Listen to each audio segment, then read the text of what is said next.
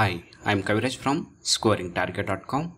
In today's session, we are going to discuss Formative Assessment 3 for 9th class students based on ಕಲಿಕಾ ಚೇತರಿಕೆ. ಆತ್ಮೀಯ ವಿದ್ಯಾರ್ಥಿಗಳೇ, ಇವತ್ತಿನ ತರಗತಿಯಲ್ಲಿ ನಾವು 9ನೇ ತರಗತಿಯ ವಿದ್ಯಾರ್ಥಿಗಳಿಗಾಗಿ FA3 ಪ್ರಶ್ನೆ ಪತ್ರಿಕೆಯನ್ನು ಸಾಲ್ವ್ ಮಾಡ್ತಿದ್ವಿ. ಇದು ಕಲಿಕಾ ಚೇತರಿಕೆಯ ಆಧಾರಿತವಾದ ಒಂದು ಪ್ರಶ್ನೆ ಪತ್ರಿಕೆ. ಈ ಪ್ರಶ್ನೆ ಪತ್ರಿಕೆಯ ಜೊತೆಗೆ ನಾನು ಇಲ್ಲಿ ಕೀ ಆನ್ಸರ್ ಕೂಡ ತೋರಿಸ್ತಾ ಇದ್ದೀನಿ. ಸೊ ನೀವು ಸ್ಕ್ರೀನ್ ಮೇಲೆ ನೋಡ್ತಾ ಇರ್ಬೋದು. ಈ ಪ್ರಶ್ನೆ ಪತ್ರಿಕೆ ಮತ್ತು ಕೀ ಆನ್ಸರ್ನ ನೀವು ಡೌನ್ಲೋಡ್ ಮಾಡ್ಕೋಬೇಕಂದ್ರೆ ಅದರ ಲಿಂಕನ್ನು ಕಾಮೆಂಟ್ ಬಾಕ್ಸಲ್ಲಿ ಹಾಕಿರ್ತೀನಿ. ಸೊ ಅಲ್ಲಿ ಕ್ಲಿಕ್ ಮಾಡಿ ನಮ್ಮ scoringtarget.comಗೆ ಮೂವ್ ಆಗುತ್ತೆ. ಅಲ್ಲಿಂದ ನೀವು ಈ ಪ್ರಶ್ನೆ ಪತ್ರಿಕೆ ಮತ್ತು ಕೀ ಆನ್ಸರನ್ನು ಡೌನ್ಲೋಡ್ ಮಾಡ್ಕೋಬೋದು. ಈಗಾಗಲೇ 8 ಮತ್ತು 9 ಹಾಗೂ 10ನೇ ತರಗತಿಯ ವಿದ್ಯಾರ್ಥಿಗಳಿಗಾಗಿ ಮಾಡಿರ್ತಕ್ಕಂಥ FA1 ಮತ್ತು FA2 ಪ್ರಶ್ನೆ ಪತ್ರಿಕೆಗಳು ಕೂಡ ಲಿಂಕನ್ನು ಕಾಮೆಂಟ್ ಬಾಕ್ಸಲ್ಲಿ ಹಾಕಿರ್ತೀನಿ. ಅವುಗಳನ್ನು ಕೂಡ ಡೌನ್ಲೋಡ್ ಮಾಡಿಕೊಂಡು ಪ್ರಾಕ್ಟೀಸ್ ಮಾಡಿ. Okay, let's start the class.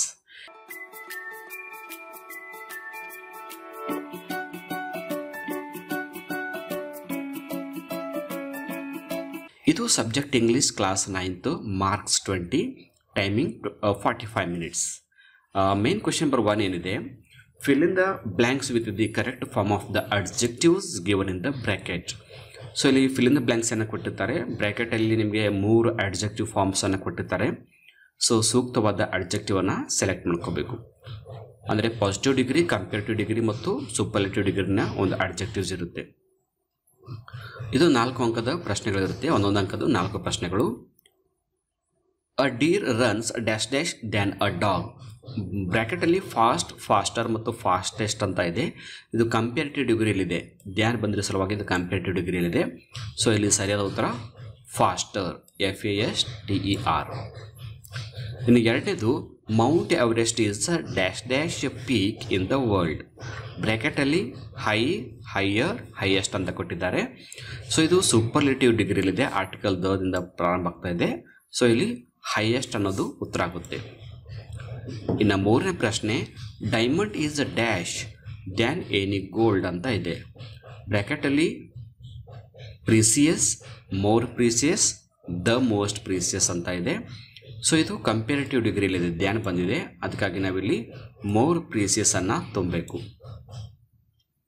ಇದಾದ ನಂತರ 4ನೇ ಪ್ರಶ್ನೆ, this is the dash thing that can ever happen ಅಂತ ಇದೆ.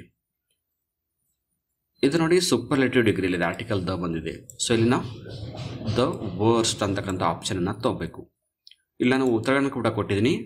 ಫಾಸ್ಟರ್, ಹೈಯೆಸ್ಟ್, ಮೋರ್ ಪ್ರೀಸಿಯಸ್ ಮತ್ತು ವರ್ಸ್ಟ್ ಅಂತ 4 ಉತ್ತರವನ್ನು ಕೊಟ್ಟಿದ್ದೀನಿ, ನೋಡ್ಬೋದು. ಈಗ ಮೇನ್ ಕ್ವೆಶ್ಚನ್ ನಂಬರ್ 2ಗೆ ಹೋಗೋಣ.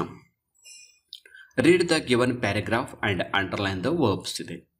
ಇಲ್ಲಿ ಒಂದು ಚಿಕ್ಕದಾದ ಪ್ಯಾರಾಗ್ರಾಫನ್ನು ಕೊಟ್ಟಿದ್ದಾರೆ. ಅಲ್ಲಿ ಮೇನ್ ವರ್ಬ್ಗಳನ್ನು ಅಂದರೆ ಮುಖ್ಯ ಕ್ರಿಯಾಪದಗಳನ್ನು ಅಂಡರ್ಲೈನ್ ಮಾಡ್ತಾ ಹೋಗಬೇಕು. ಇಲ್ಲಿ ಮೇನ್ ವರ್ಬ್ ಅಂದರೆ ಯಾವುದು? ಆ್ಯಕ್ಷನ್ ವರ್ಬ್ ಅಂತ ನಾವು ಅರ್ಥ ಮಾಡ್ಕೋತೀವಿ. ಸೊ ಇದಕ್ಕೆ 2 ಪ್ರಶ್ನೆ ಇರುತ್ತೆ, 2 ಅಂಕ ಇರುತ್ತೆ. ಏನಿದೆ ನೋಡಿ 5ನೇ ಪ್ರಶ್ನೆ, without oil the modern world could not exist. Oil is needed for travel because it powers our motor cars, buses, trains, aeroplanes and ships.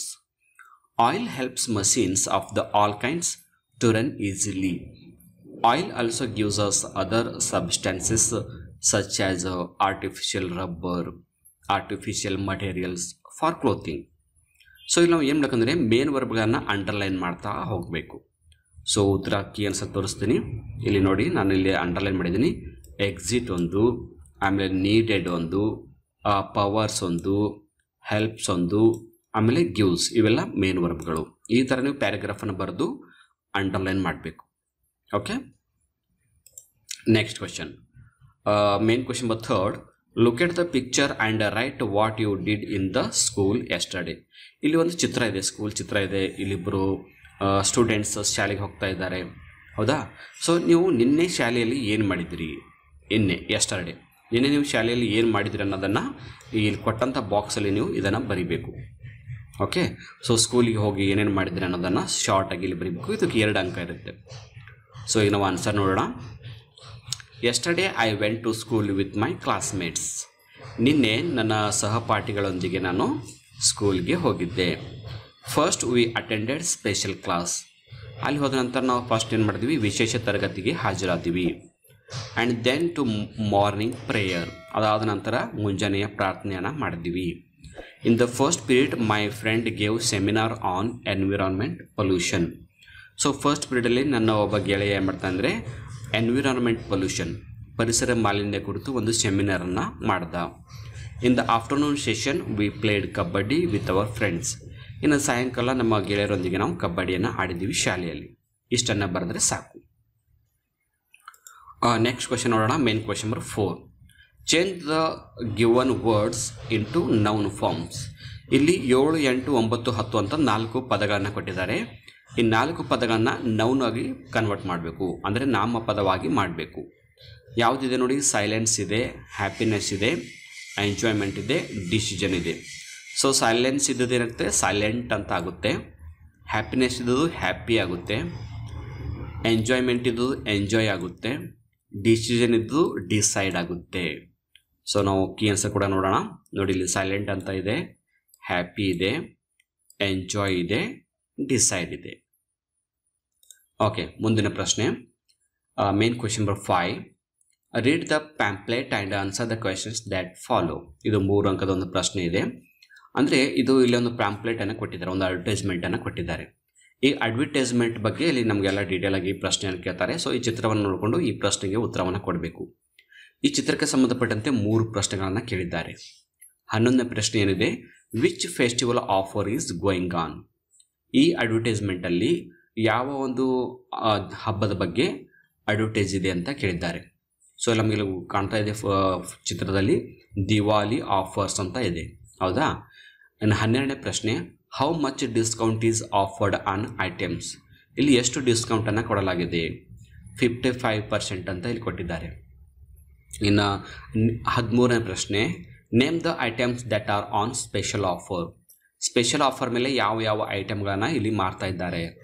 So ಇಲ್ಲಿ ಕೊಟ್ಟಿದ್ದಾರೆ ನೋಡಿ, RS 20,000 cash back on television, AC and more ಅಂತ ಬರೀಬೇಕು. So ಇಲ್ಲಿ ನಾನು ಉತ್ತರ ಕೂಡ ತೋರಿಸ್ತಾ ಹೋಗ್ತೀನಿ. ಯಾವುದು ಹಬ್ಬದ ಆಫರ್ ಇದೆ, Diwali festival offer is going on. ಎಷ್ಟು ಪರ್ಸೆಂಟ್ ಡಿಸ್ಕೌಂಟ್ ಇದೆ, 55% discount on offered on items. ಇನ್ನು ಯಾವ ವಸ್ತುಗಳನ್ನು ಆಫರ್ ಮೇಲಿದೆ ಅಂದರೆ ಟೆಲಿವಿಷನ್ ಅಂತ ಬರೀಬೇಕು, AC ಅಂದರೆ ಏರ್ ಕೂಲರ್ ಮತ್ತು ಇತರೆ ವಸ್ತುಗಳು, ಹೌದಾ.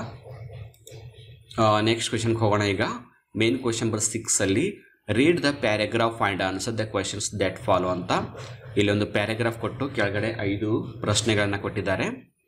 ಇದು 5 ಅಂಕಗಳಿರುತ್ತೆ. ನಿಮಗೆ ತುಂಬ ಈಸಿಯಾಗಿರುತ್ತೆ. ಪ್ಯಾರಾಗ್ರಾಫನ್ನು ಓದ್ಕೋಬೇಕು, ಪ್ಯಾರಾಗ್ರಾಫ್ ಕೆಳಗಡೆ ಇರ್ತಕ್ಕಂಥ ಪ್ರಶ್ನೆಗಳಿಗೆ ಉತ್ತರ ಕೊಡಬೇಕು. ಸೊ ನಾನು ಮೊದಲು ಪ್ಯಾರಾಗ್ರಾಫನ್ನು ಓದ್ತೀನಿ. Charlie is a 6-year-old bye.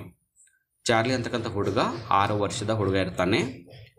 He loves the holidays. ಆತನಿಗೆ ರಜಾ ದಿನಗಳಂದರೆ ತುಂಬ ಇಷ್ಟ. Whenever he's school remains closed he definitely goes to his maternal grand mother's house with his mother. So ಯಾವಾಗ ರಜೆಗಳಿರುತ್ತೆ ಆವಾಗ ಏನು ಮಾಡ್ತಿದ್ದ ಆತ, ತನ್ನ ಮಲ ಅಜ್ಜಿಯ ಒಂದು ಮನೆಗೆ ತನ್ನ ತಾಯಿಯೊಂದಿಗೆ ಹೋಗ್ತಿದ್ದ. ಅಜ್ಜಿ ಊರಿಗೆ ತಾಯಿ ಜೊತೆ ಹೋಗ್ತಿದ್ದ. ಚಾರ್ಲಿಸ್ most loving thing in his grand mother's house is her pet dog. So ಚಾರ್ಲಿಗೆ ಆ ಅಜ್ಜಿಯ ಮನೆಯಲ್ಲಿ ತುಂಬ ಇಷ್ಟಪಡ್ತಕ್ಕಂಥದ್ದು ಯಾವುದಂದರೆ ಒಂದು ತುಂಬ ಪ್ರೀತಿಯ ಒಂದು ಡಾಗ್ ಇತ್ತು. Charlie not only eats food with a dog but also place with him most of the time. Charlie ಆ ನಾಯಿ ಜೊತೆಗೆ ಊಟ ಮಾಡ್ತಿದ್ದ ಮತ್ತು ಆ ನಾಯಿ ಜೊತೆಗೆ ಏನು ಮಾಡ್ತಿದ್ದ, ಆಟ ಆಡ್ತಿದ್ದ. When he comes back to his house his grand mother gives him 50 rupees every time. ಇನ್ನು ವಾಪಸ್ ಆತನ ಊರಿಗೆ ಹೋಗ್ತಿರ್ಬೇಕಾದ್ರೆ ಅಜ್ಜಿಯವನಿಗೆ ಮಾಡ್ತಿದ್ರು 50 ರೂಪಾಯಿಗಳನ್ನು ಕೊಡ್ತಾಯಿದ್ರು ಅಂತ. ಓಕೆ, ಈಗ ಕ್ವಶನ್ ನೋಡೋಣ ಏನಿದೆ ಈ ಪ್ಯಾರಾಗ್ರಾಫ್ಗೆ ಸಂಬಂಧಪಟ್ಟಂತೆ. 14ನೇ ಪ್ರಶ್ನೆ, where does Charlie like to go when his school is closed. ಶಾಲೆಗೆ ರಜೆ ಇದ್ದಾಗ ಚಾರ್ಲಿ ಎಲ್ಲಿ ಹೋಗ್ಬೇಕಂತ ಬಯಸ್ತಾ ಇದ್ದ. ಆನ್ಸರ್ ನೋಡಿ, when Charlie school remains closed he likes to go to his maternal grand mother's house. ಅಂದರೆ ತಮ್ಮ ತಂದೆಯ ಅಜ್ಜಿ ಕಡೆಗೆ, ಅಂದರೆ ತಂದೆಯ ತಾಯಿ ಅಂತ ಅರ್ಥ, ಅವ್ರ ಮನೆಗೆ ಹೋಗ್ತಿದ್ದ. ಅಥವಾ ತಾಯಿ ಅಂತ ಮೆಟರ್ನಲ್ ಅಂತ ಕೊಟ್ಟಿದ್ದಾರಲ್ಲ, ಮೆಟರ್ನಲ್ ಅಂದರೆ ತಾಯಿಯ ತಾಯಿ ಅಂದರೆ ಅಜ್ಜಿ ಅಂತ. ಸೊ 2ನೇ ಪ್ರಶ್ನೆ ಏನಿದೆ, what is ಚಾರ್ಲಿಸ್ most loving thing in his grand mother's house. ಅಜ್ಜಿಯ ಮನೆಯಲ್ಲಿ ಅವತ್ತನಿಗೆ ಜಾಸ್ತಿ ಇಷ್ಟವಾದದ್ದು ಯಾವುದಾಗಿತ್ತು.